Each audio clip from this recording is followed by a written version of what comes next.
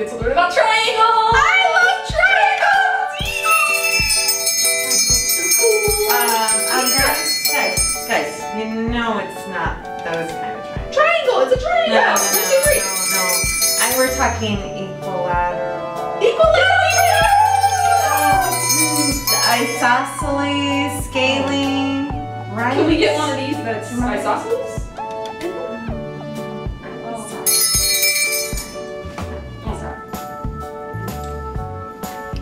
Okay, so we're going to be talking about how to classify triangles, and there are 6 types of triangles that we're going to be looking at.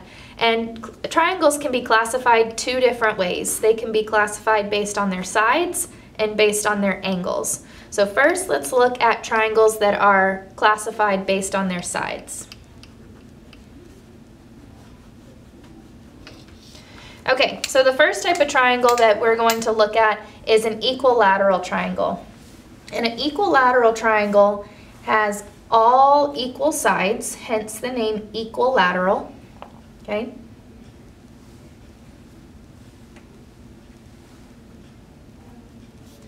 All equal sides. And in order to show that this has all equal sides, I'm just going to put a little hash mark on each of the sides. It tells me that all of these 3 sides are equal. The next type of triangle based on sides is called an isosceles. And an isosceles has 2 equal sides.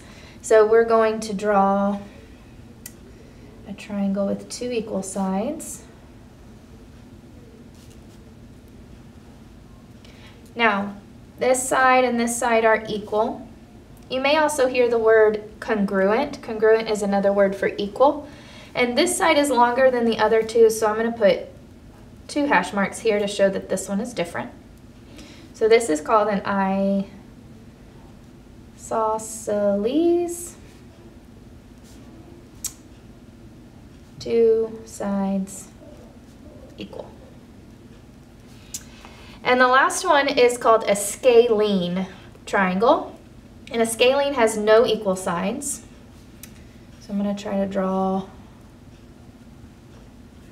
a triangle with no equal sides. Okay.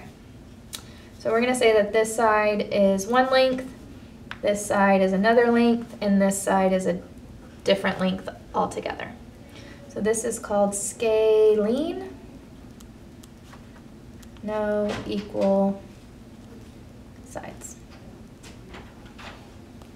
Okay, so again, there are 3 types of triangles based on their sides: equilateral, isosceles, and scalene. So you can also classify triangles based on their angles.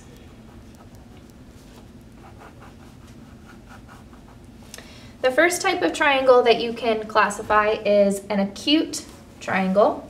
An acute triangle looks a lot like an equilateral triangle, or at least this one does. So here we were looking at sides, now we're going to look at the angles. So looking at all 3 angles, you can tell that each of them are less than 90 degrees, which means they are all acute angles. So an acute triangle has all acute angles. Okay, so the next type of triangle is classified by angles is an obtuse. And the obtuse triangle I'm going to draw is going to look a lot like the scalene. And an obtuse triangle has one obtuse angle. So this is going to be our obtuse angle, which means it is greater than 90 degrees.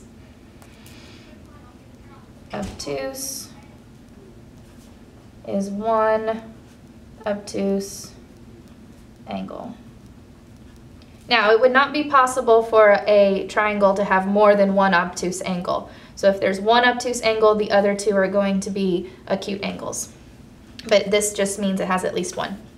And the last one is going to be a right triangle. Now this one's really easy to draw. We should know that a right angle is 90 degrees exactly. Looks like an L. So here is our 90-degree angle. And so this is called a right triangle, which is one right angle.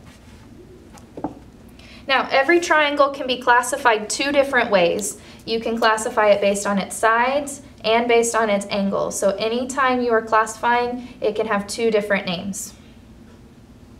And that is all the triangles we're going to be looking at, so make sure you have all of these copied down into your notebook. Okay, on the opposite side of your notes, I want you to try these.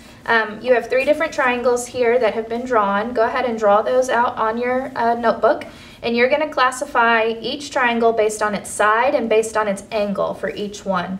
So every single triangle should have two different descriptions, and you can refer back to your notes on the other side in order to help you. Guys, it's not even a triangle. It's not even a polygon. It doesn't have